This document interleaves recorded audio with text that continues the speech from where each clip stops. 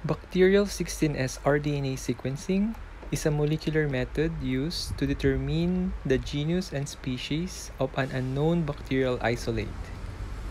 16S rDNA is the gene encoding for prokaryotic 16S ribosomal RNA, about 1,500 base pairs.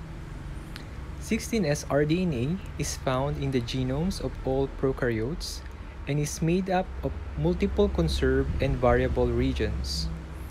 The conserved region is shared by all bacteria, while the variable region is unique to each genus or species of bacteria.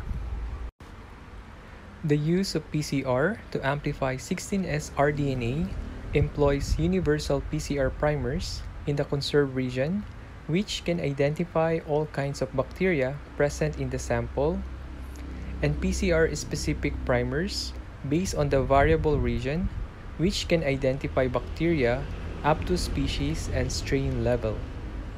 Bacterial 16S rDNA has 9 variable regions labeled B1 to B9.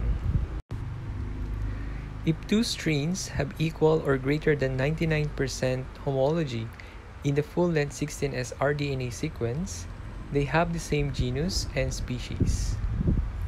If homology is between 97% to 98%, it has the same genus but different species. If the homology is less than 95%, it is considered to be a different genus and species.